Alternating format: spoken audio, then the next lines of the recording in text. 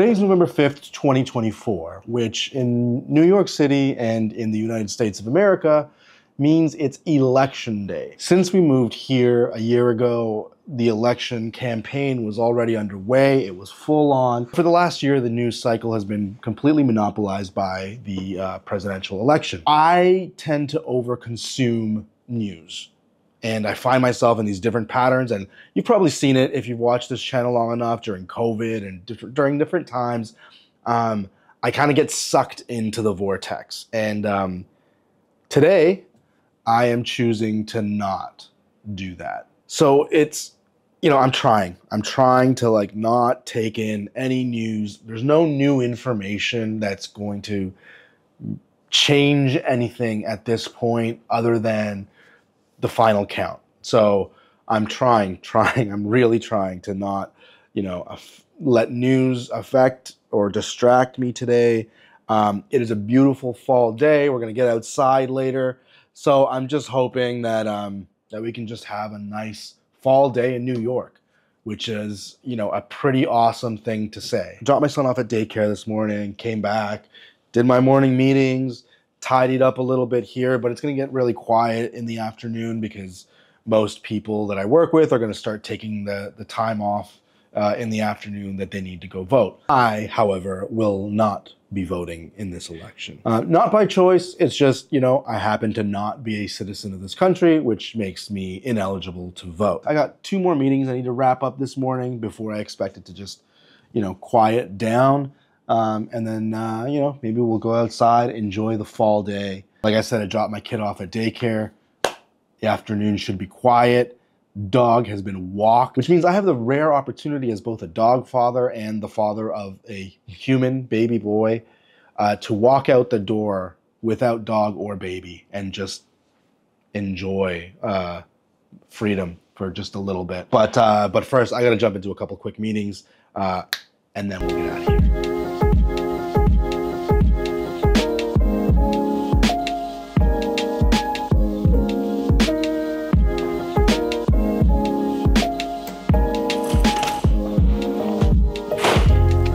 I forgot my sunglasses. If you do. Sorry, buddy. You missed me? I was only gone for 2 seconds.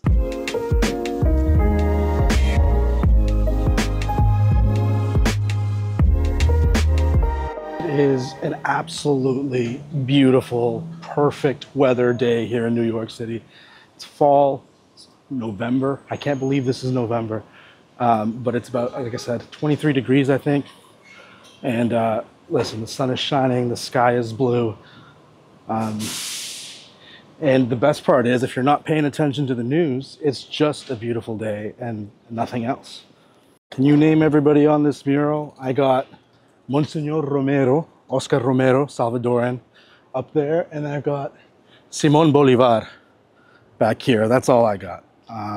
If you can name the others, let me know in the comments, because I cannot.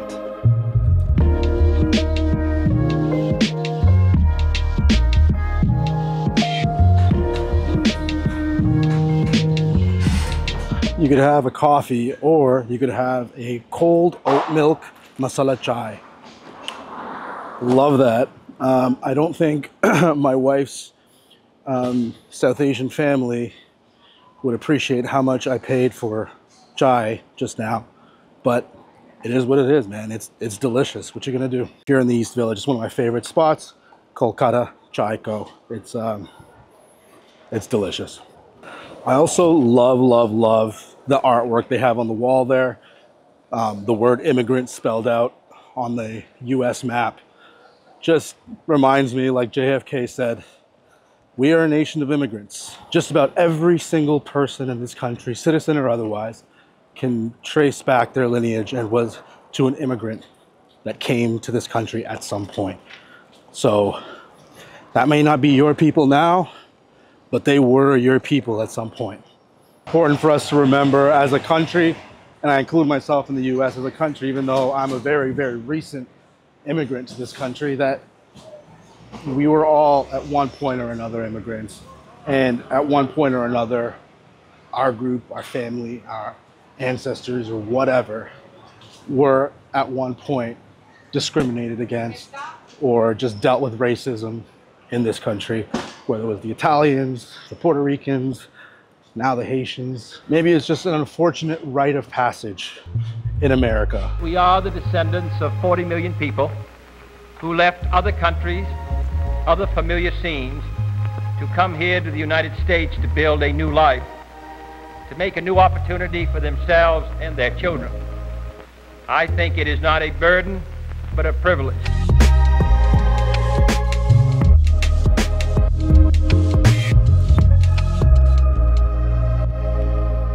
Side note, jaywalking is now legal in New York City. Jaywalking was deemed illegal as part of originally like a propaganda campaign by the automotive industry to pretty much establish and assert that roads were for cars and not people.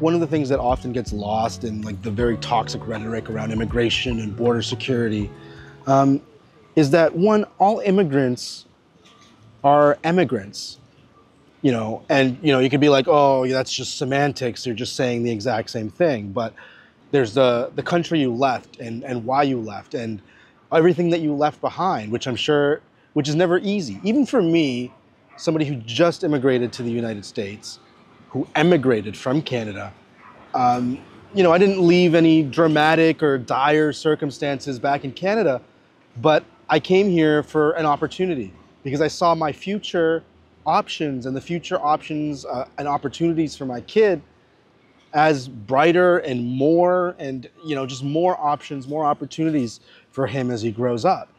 So we moved here. But in doing so, we left behind family, we left behind relationships, friends, familiarity, a culture, all these things that we left behind to be here in New York City.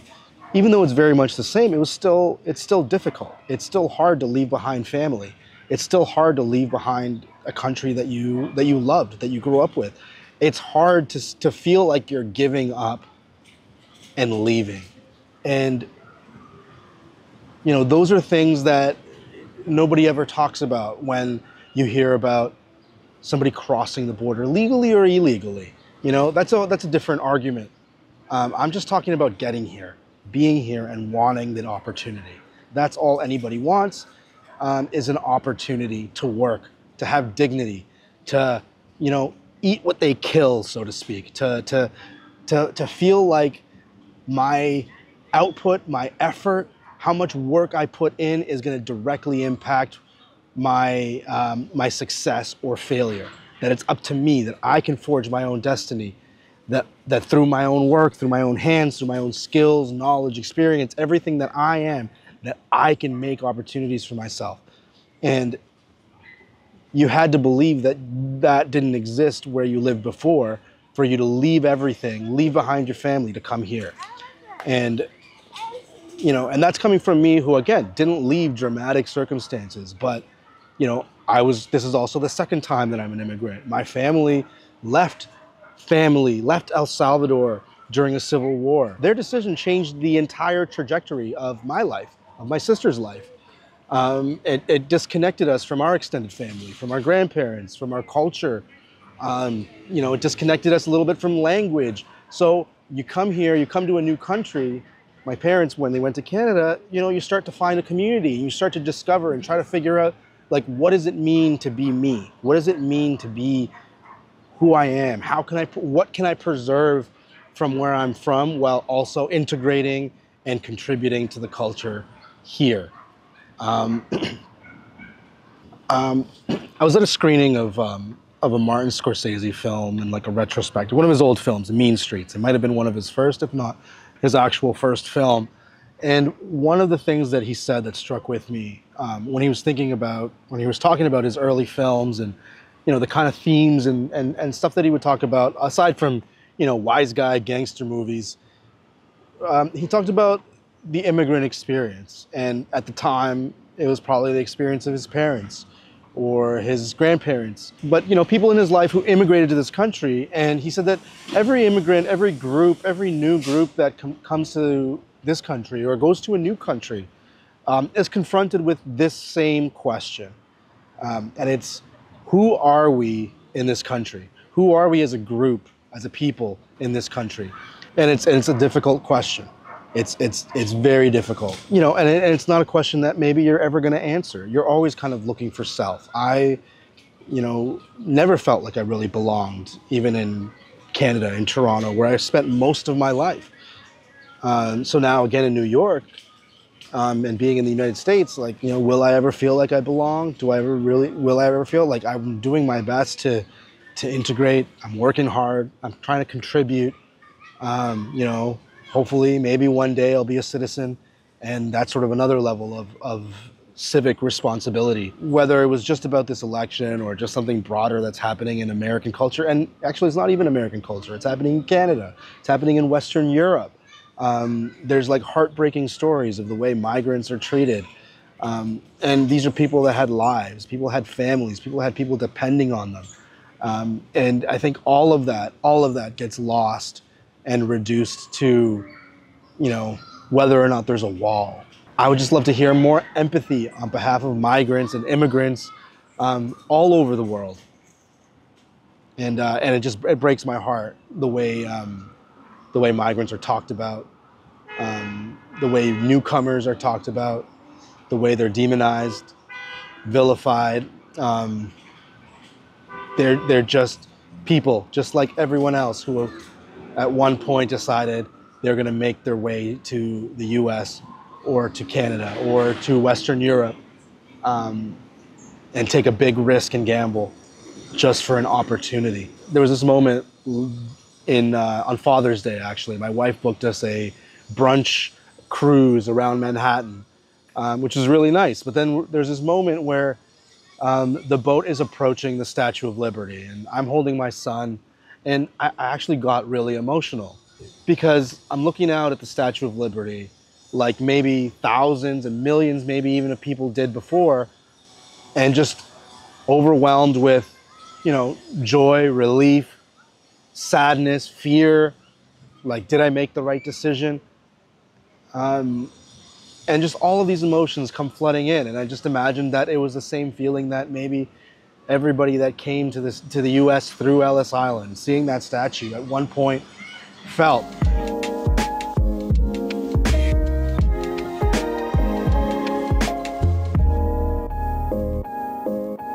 As an immigrant, I have to ask myself the question of, what does it mean to be an American?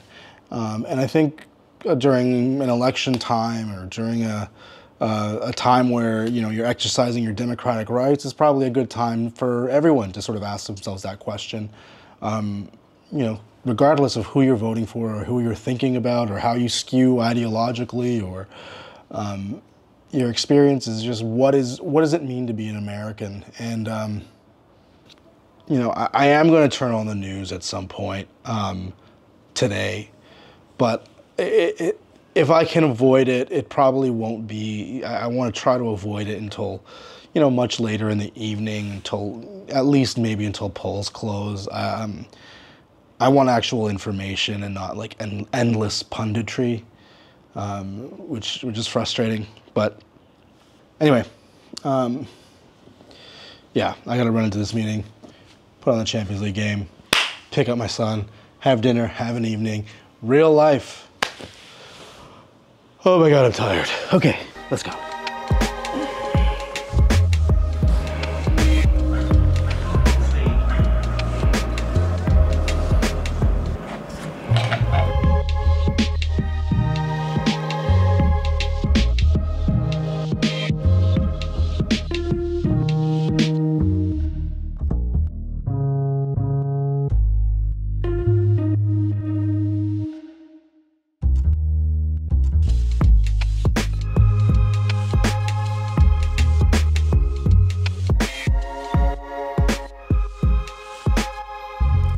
I watched the security guards in my building take down the American flag, and tomorrow morning they'll put it back up and take it down and put it back up.